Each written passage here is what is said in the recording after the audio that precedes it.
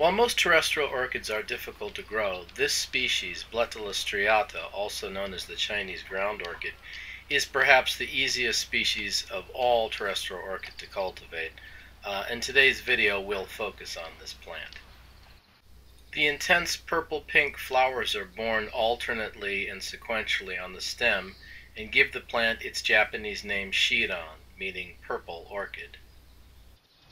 Plants grown in full sun flower generously, but also are magnets for aphids, as can be seen in this cluster of flowers. Large amounts of seed is produced every year and can be sown directly into garden soil, unlike other orchids that demand aseptic laboratory conditions. Okay, let's look at some of the more unusual and rare varieties of Bletilla striata. Here is a form called Murasaki Shikibu. This plant was first found in Oita Prefecture in Kyushu. It is supposed to come true from seed, and I believe it to be a true form of the species. The flowers have a light blue cerulean type lavender cast about them, and as you can see, they tend to be held in a more upright stance than compared to the normal variety. Also notice that the flowers tend to be more tightly clustered than the typical forms. The other well-known blue-flowered or blue-cast form is this soju. This is, well, here you can see the plant. It's actually quite easy to grow and clumps fairly well. Tends to be a bit smaller in stature than the typical Bletilla striata, and I was told to grow it a little bit more shady. It doesn't seem to respond as well with sunlight, but I haven't really noticed that. Here you can see it in comparison to Murasaki Shikibu, which is a much beefier plant, but the flower stalks tend to be a little bit shorter, in fact, so it's more stocky. There is the possibility that soju is in fact a hybrid. I've talked to a number of growers, and there seems to be some consensus that this may not actually be a pure Bletilla striata. Supposedly it was found in Wakayama-ken, which is, or Wakayama Prefecture, which is up in the Honshu island area. The flowers on this form are quite different from Murasaki Shikibu. They're much more spaced out on the flower stem.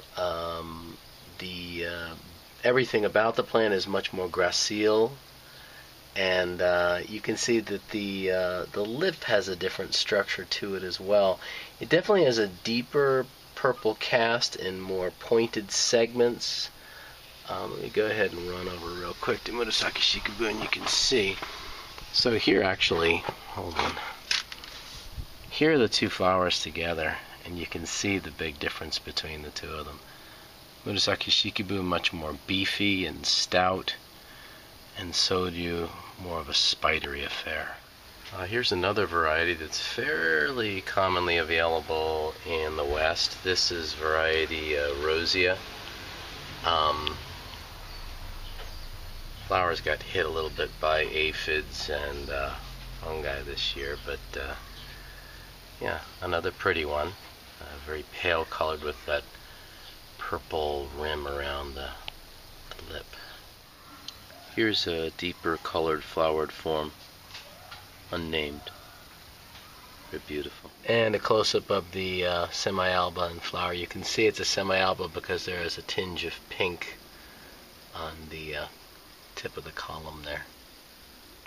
Another interesting form is this type that has marginal variegation on the flowers themselves, again known as fukurin variegation in Japanese. Another interesting form is this Trilips, which is a pyloric flower. That is, it has 3 lips instead of 3 petals, plus also the sepals. This form has no viable pollen, but it can receive pollen, so it can be a seed parent. The flowers tend to be displayed in a more vertical fashion, so they aren't held so nicely. However, it is a very deep color, very rich lavender, and quite interesting form. The hybrid between Bletilla striata and the Chinese yellow-flowered Bletilla ochracea is this Bletilla Brigantes. I have found these to be no more difficult to grow and keep than other Bletilla. Perhaps a little bit slower to expand, but a very worthwhile plant growing with a lovely yellow contrast in the lip and otherwise purple-pink flower. Finally, here is the Chinese species Bletilla ochracea, yellow flowering.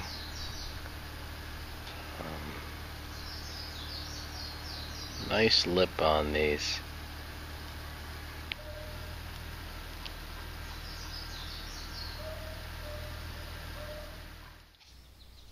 Some forms of Bletilla ochracea flush a purple color. You can see they retain that reddish-brown color on the lowest part of the stem and the leaves from when they first flush.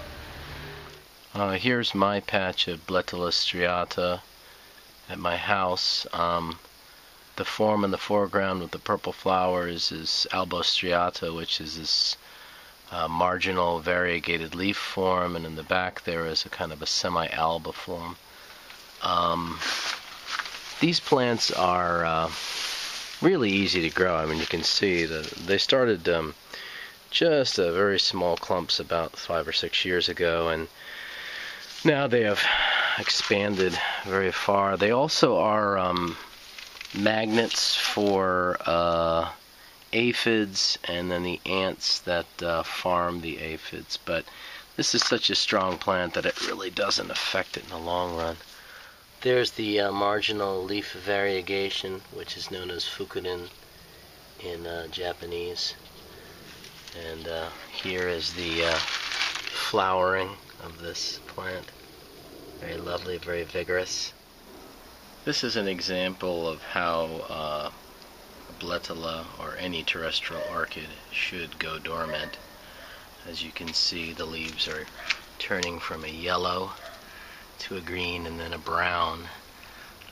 This is a healthy way for a plant to go dormant. If it goes from green to straight kind of a black or brown, that means that the plant has not had the chance to transfer its nutrients from the leaves into the rootstock.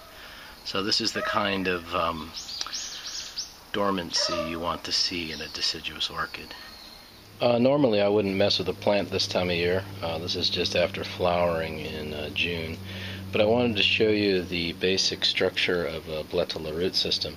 You can see that the rhizome is bulbous, and there are a number of roots coming off. You can see the new roots coming there.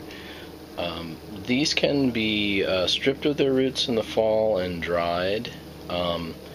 Whether they have growing eyes or not is irrelevant. They will come back. This is one strong plant, and here you can see the growth. So normally I would not do it this time of year, but this is such a strong plant that it's actually not going to hurt it, this kind of ill treatment, even this time of year, amazingly enough. Really, really sturdy species.